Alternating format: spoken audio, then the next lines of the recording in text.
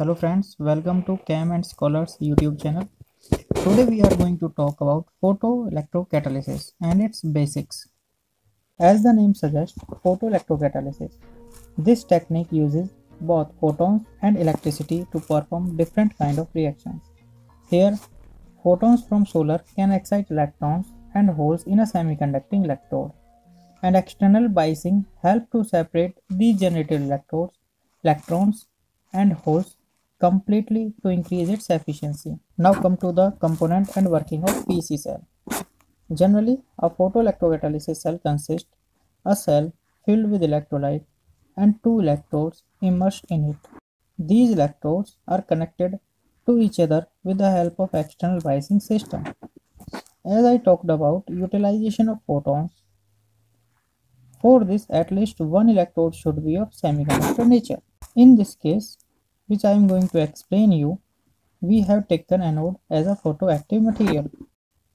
When this semiconducting electrode irradiated or illuminated with solar light, electron and hole pairs generate.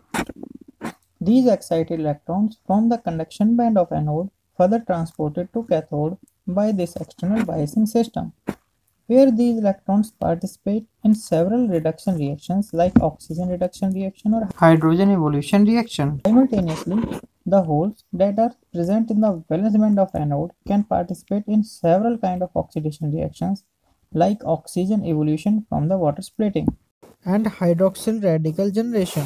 This kind of cell majorly utilizes solar light and electrode material. So, can we further evolve for industrial purpose? So, I think it is important to every one of us to have some basic knowledge of photoelectrocatalysis, and I hope that with the help of this video you get some brief idea about that.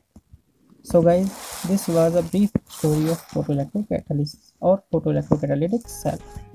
And now it is time to end up this video. If you want to know or want to explore more about the PEC cells, do subscribe our channel and press the bell icon.